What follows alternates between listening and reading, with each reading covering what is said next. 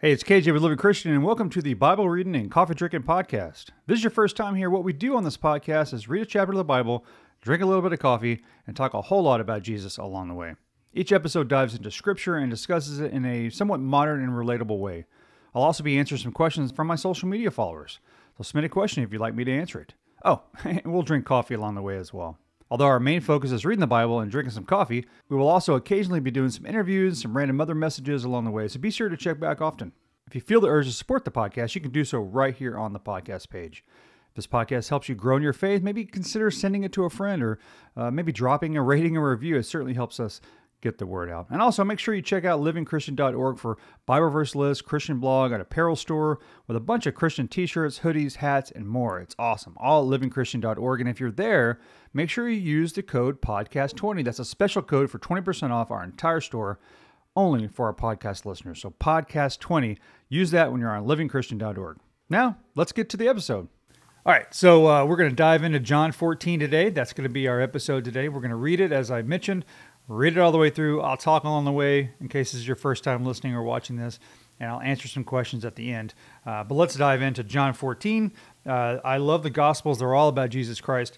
So Jesus is kind of describing why he is the way, why he's the only way to heaven. So that's what we're talking about here today. So John 14, Jesus, the way to the Father. All right. Don't let your hearts be troubled. Trust in God and also trust in me. This is Jesus' words, okay? There is more than enough room in my Father's home.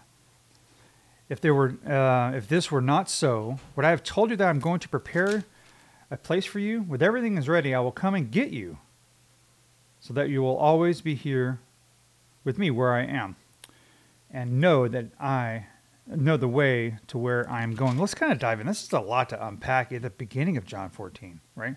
First of all, he's comparing himself to the Father right off the bat, right? He's telling the disciples right off the bat, don't let your hearts be troubled. Don't worry about what's to come, but trust in the Father, trust in God, but also trust in me. There's more than enough room in the Father's house, which I think is an interesting point that Jesus is making, like making sure that we know, right? And everybody knows at the time that there's plenty of room in heaven, right?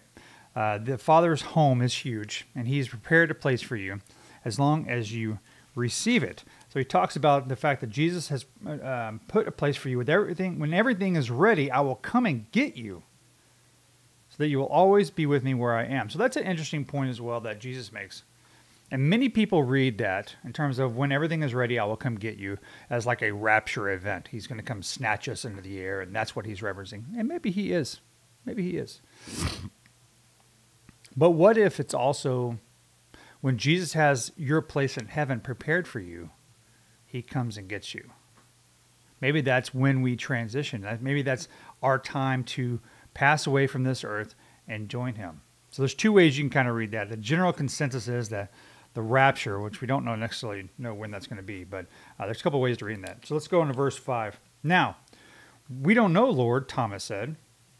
Of course, Thomas is questioning because that's what he does. We have no idea where you are going. So how can we know the way? All right, so doubting Thomas questions Jesus. It's like, how are we supposed to know the way to heaven? How are we supposed to know that you've prepared a place for us and where we're supposed to go? This is Jesus' response in verse 6. Jesus told them, I am the way, the truth, and the life. No one can come to the Father except through me. If you had already known me, you would know who the Father is.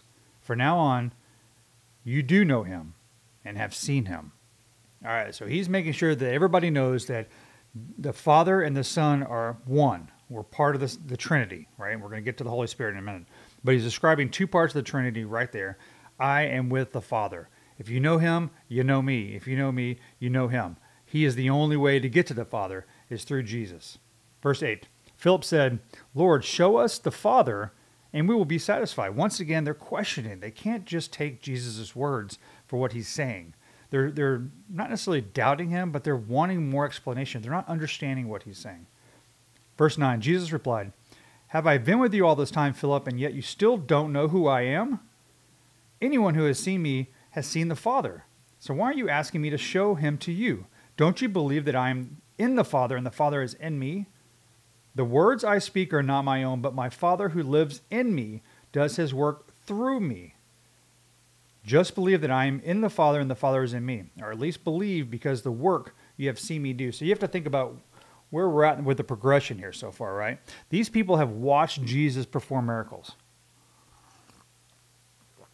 They've watched him perform miracles, and he is so bold to say, hey, I'm with the Father. The Father is in me, and I am in him, and I am one with God.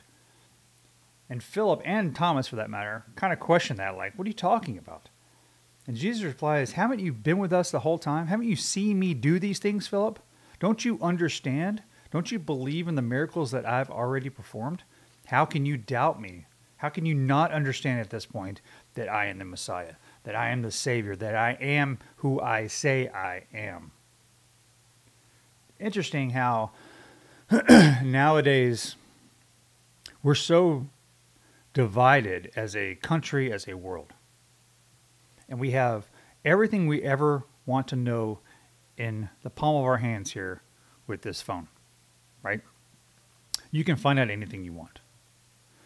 We can read the Bible. We can read Jesus' words. We can read devotionals. We can go to sermons. We can watch YouTube videos. There's a lot of stuff out there, a lot of proof, a lot of explanation of why Jesus is who he is. But yet, most of this world are just like Philip. Like, I hear you, Jesus, but I don't quite understand what you're saying. Are you saying you're the only way to heaven? Are you saying that you're God? So I think they're a reflection. The disciples are, specifically Philip and Thomas, but all of them, are a reflection to even our society today. Jesus and the Bible and God are everywhere in our culture. I may do a blog post. Maybe I'll do that today. I don't know. Maybe next week. But all of the common phrases that we use in day-to-day life that come from the Bible, you'd be astonished how many there are, right? But yet, with Jesus so saturating our culture in many ways, right? There's a church on every corner. The Bible is the most purchased book of all time. You can watch it on your phone. You can read it on your phone. There's videos everywhere, but yet we still question that Jesus is who he says he is. That's exactly what he's telling Philip is you've got to understand. Look at the proof around me. Listen to the words that I'm saying. Okay? All right, let's go to verse 12. I tell you the truth. Anyone who believes in me will do the same works I have done and even greater works because I'm going to be with the Father. He's kind of prophesying what's going to happen next. You can ask for anything in my name and I will do it so that the Son can bring glory to the Father. Yes, ask me for anything in my name and I will do it. I love the first part where it talks about, I tell you the truth, anyone who believes in me will do the same works I have done and even greater works, right? Jesus talked to thousands of people. He had 12 followers. He performed miracles, but he was limited to the geography of where he was located. They're walking around everywhere. That's one of the ways I think when he says anyone who believes in me will do the same works I've done and even greater works. What does greater mean? It means more abundant. There's a way he's referring to the fact that now we have people, such as myself for that matter, talking about Jesus and reading the Bible all over the place. We were able to, through the internet, expand the reach of the gospel farther than Jesus was at the time. Physically, not God Jesus, but like the part that was man. I mean, in reality, it's all about Jesus. And the fact that we're doing this is only because of him. And he gives us the knowledge and he gives us the desire, he gives us the strength to fight this culture and dive into Christianity. So through him, we were able to accomplish a lot, which is interesting. All right, let's go into 15. Jesus promises the Holy Spirit. If you love me, obey my commandments. And I will ask the Father, and he will give you another advocate who will never leave you. He is the Holy Spirit who leads into all truth. The world cannot receive him because it isn't looking for him and doesn't recognize him. But you know him because he lives with you now and later will be in you. So now Jesus has described the Trinity on one page of the Bible. People that don't believe in the Trinity or don't understand the Trinity, it's right there. The Father, the Son, and now the Holy Spirit, who lives with them at the time, who will eventually live in them. What he's talking about there is once Jesus passes away, God, he doesn't pass away, once he resurrects and goes up into heaven, once he ascends and he is gone, he sends the Holy Spirit down to be inside of everyone. Right? So if you've accepted Christ as your Lord and Savior, you have the Holy Spirit with you and in you all day long. So he describes the entire Trinity in like 3 paragraphs. So if you don't understand that, go back to John 14 and Jesus tells you exactly what is happening. All right, let's read 18.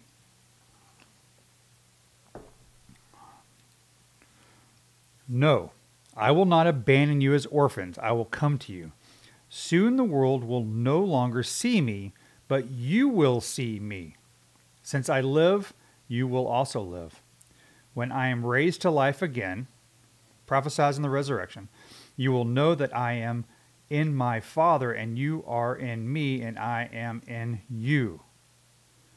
Those who accept my commandments and obey them are the ones who love me. And because they love me, my Father will love them, and I will love them and reveal myself to each of them. He keeps referring to a couple of commandments. I love Matthew 22, which is a different book, but my favorite verse is one of them asks Jesus what is the greatest commandment. And his response is, the greatest commandment of all is love God with all your heart, soul, and mind. And the second commandment, which is equally as important as the first, is love your neighbor as you love yourself. Think about if we obey those commandments that Jesus said in Matthew that John's referring to here. If we accept those 2 commandments and others, but let's talk about those 2, and obey them, we're the ones that love God. Because the first commandment, the greatest commandment that he's talking about, right? Love God with all your heart, soul, and your mind. So if we obey those 2 commandments, we will love Jesus. We will love the Father, and they will love us. Pretty cool. All right, verse 22, Judas, not Judas Iscariot, but the other disciple with the name, said to him, Lord, why are you going to reveal yourself only to us and not to the world at large? That's a good question. Verse 23, Jesus replied, all who love me will do what I say. My Father will love them, and we will come and make our home with each of you. Anyone who doesn't love me will not obey me, and remember, my words are not my own. What I am telling you is from the Father who sent me. I am telling you that these things now while I'm still with you. But when the Father sends the advocate, the Holy Spirit, as my representative, that is the Holy Spirit, he will teach you everything and will remind you of everything I have told you. So the Holy Spirit drives us, right, guides us, drives us to be on lives like this and to listen to podcasts, drives us to read God's Word. And with that nudge and with that encouragement that the Holy Spirit provides us, we are with him. All right, verse 27. I am leaving you with a gift, peace of mind and heart. And the peace I give is a gift the world cannot give. That is a great line from Jesus right there. The peace I give is a gift the world cannot give. Aren't we all trying to find peace? Aren't we all searching this world in our daily lives and in our culture and on Amazon and in music and everywhere else? Aren't we searching for peace? People meditate for it. People go through different things. They take vacations for it. They try to lay on the beach for it. But the reality is, the world cannot give us the peace that Jesus can. He says it right there in verse 27. So don't be troubled or afraid. Remember what I told you. I am going away, but I will come back to you again. If you really loved me, you would be happy that I'm going to the Father, who is greater than I am. I have told you these things before they happen, so that when they happen, you will believe. So he's making sure that they understand what's going to happen, right? The fact that he's going to be crucified, died, resurrected, and will ascend to be with the Father. He's telling them this even though they don't understand. He's telling them that's what's going to happen. Why is he telling them that's going to happen? Because he doesn't want it to be a surprise to them. He wants them to understand and continue to believe. That's a lesson for all of us, right? If you read the Bible and you understand the Bible and you believe the Bible, if you fast track into Revelation or go into Daniel or Thessalonians or all these other books that reference the end times, we'll call it, true believers, those who love him, right? If you love me, you will be happy that I'm going to the Father. And I've told you these things before they happen so that when they do happen, you will believe.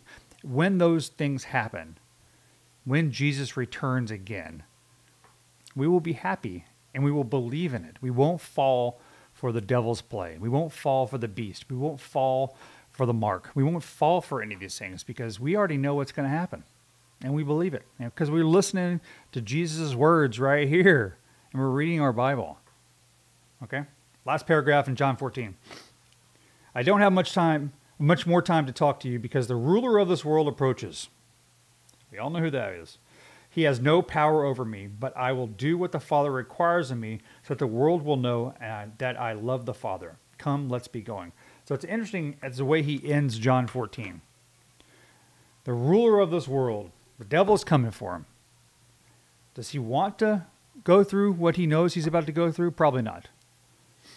But he says it right there. I do what the Father requires of me so that the world will know that I love the Father. Going back to the obey, he talks several times about obeying the commandments and obeying Jesus. And if you love him, you will obey him. He's mirroring that with he's obeying the Father because he loves the Father. Make sense? He doesn't want to necessarily sacrifice and go through that pain. He knows it's coming. But he does it because the Father requires it. And why does he obey it? Because the second part. So that the world will know that I love the Father. When you obey, it shows others your love, if that makes sense. So we read our Bible, we obey Jesus. We live in a way that Jesus wants us to live. Why? So that others will see Jesus through us. So that others know that we love Jesus. That makes sense? That's what Jesus is saying right there. He wants other people to see his example and how he loves God.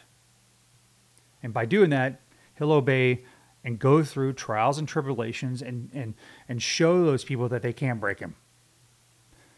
So no matter what you're going through today, this world's not going to break you. Keep focused on your faith. Keep focused on Jesus. And people will see through your strength of getting through whatever life's challenges there are for you. If you stay focused on your faith, people will see that. And people will be wondering why you're that way. Well, tell me about why, how do you get this peace through these trials? Well, let me tell you about Jesus Christ. That's the lesson on John 14. Pretty good one, huh? I love John 14. I love all the Gospels. I'm kind of ready to read Luke, talking about the holidays coming up. I always read Luke. There's 24 chapters in Luke. I usually start it on December 1st and read it all the way through Christmas Eve. It's a great book for December.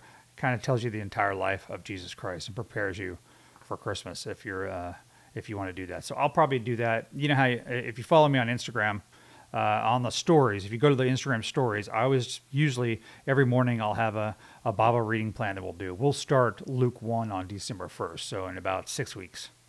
We'll start that. We're in 1 Thessalonians right now, so catch up if you want to.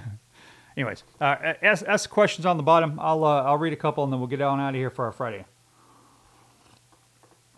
All right, let's see what questions we have. Which version of the Bible are you reading? That's an easy question. I can tackle that one in 2 seconds. New Living Translation is what I'm reading right now. For those watching this, I've got lots of Bibles back here on my bookcase. I grew up Southern Baptist back in the day. I'm non-denominational now, but so I grew up on the old King James Version, but I've got NIVs, ESVs. I like the New Living Translation only because I'm used to it. And it's an Everyman's Bible, which you guys heard me talk about before.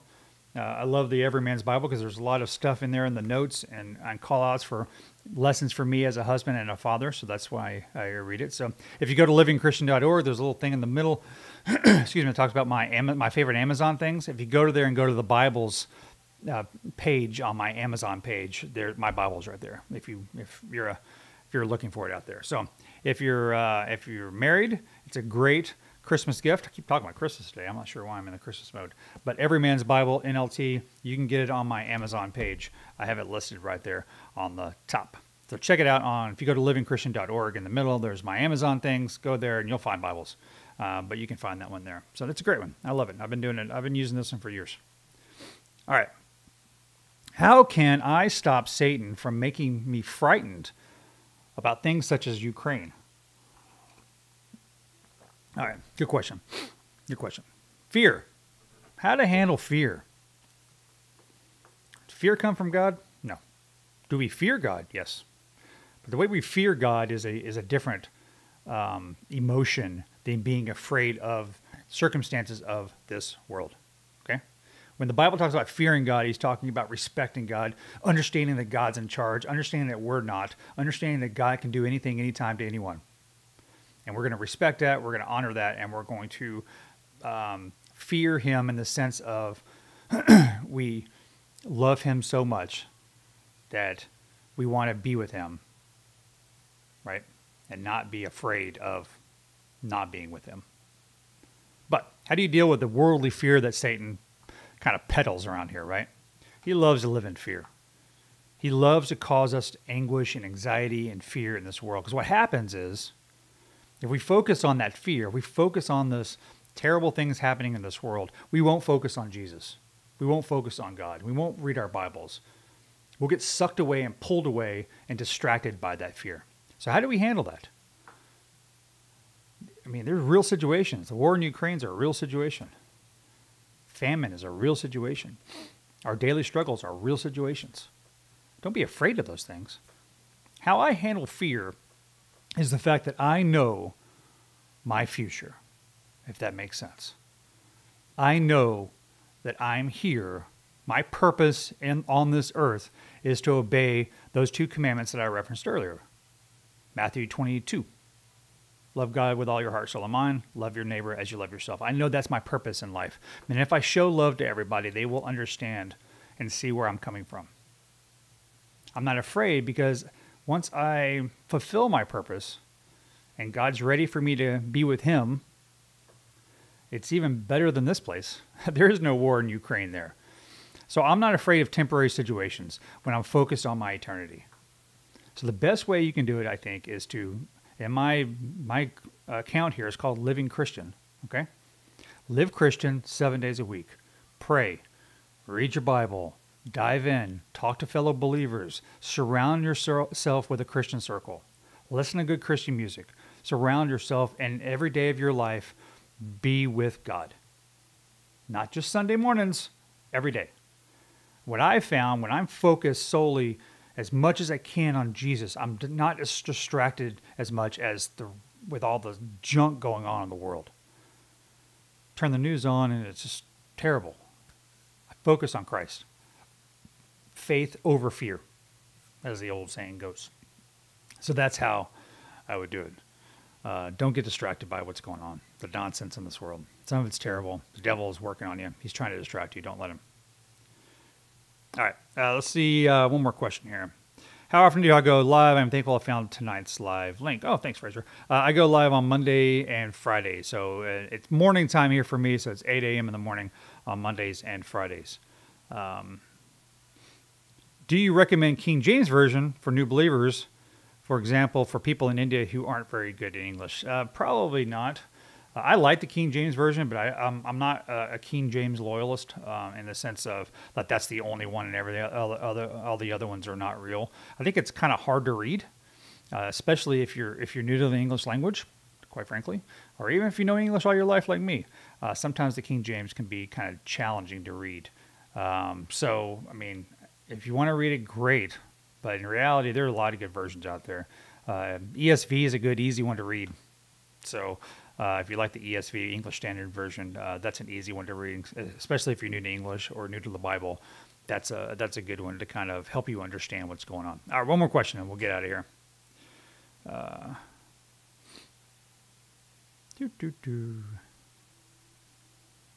All right, did you know Exodus says to keep the Sabbath, not a Sabbath?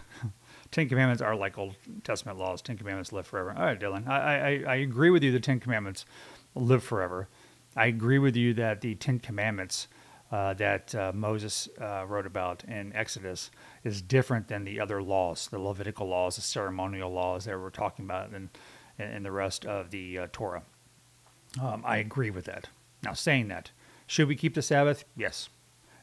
What is the Sabbath? Is it a day of the week? Or is Jesus the Sabbath? You're supposed to find rest in that day of the week. God created the entire world in 6 days. On the seventh day, he rests. That is the Sabbath. Is that Saturday? Is it Sunday? Man, we can overthink that all day long. In reality, I find my rest in Jesus Christ. I don't find that if I work on Saturday or Sunday, depending on what your perspective is, that I'm breaking God's law. Jesus is my Sabbath. I find my peace in him. I find my rest in him.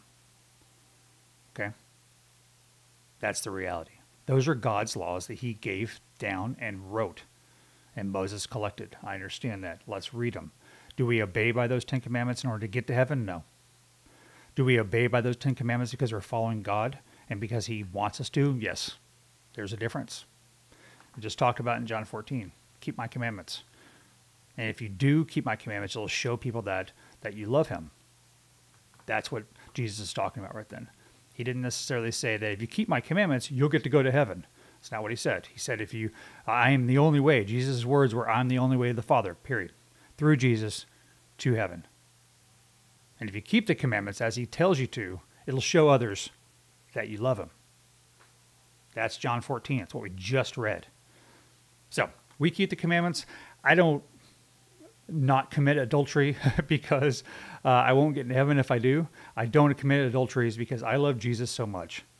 And when I do that, when I break those laws, I'm not spreading Jesus and the gospel to the rest of the world. I need to be a good example. I want to do it because I love him. That's what he's talking about. We're saved. Thank you. We're saved by grace through faith, period. That's it. That's my perspective. All right. Hope you guys have a great weekend. We're going to get out of here now. Check out livingchristian.org if you haven't. If you need to catch up on any of these videos or podcast episodes, go to livingchristian.org. Also, drop me a line, email me if you have any ideas for Christmas or holiday apparel. I'm working on Christmas apparel right now. I'd love to get those growing. Check out my book, my new children's illustrated book, Bear Goes Home for Christmas. And until Monday, keep Jesus in your heart and forever in your mind. Love you guys.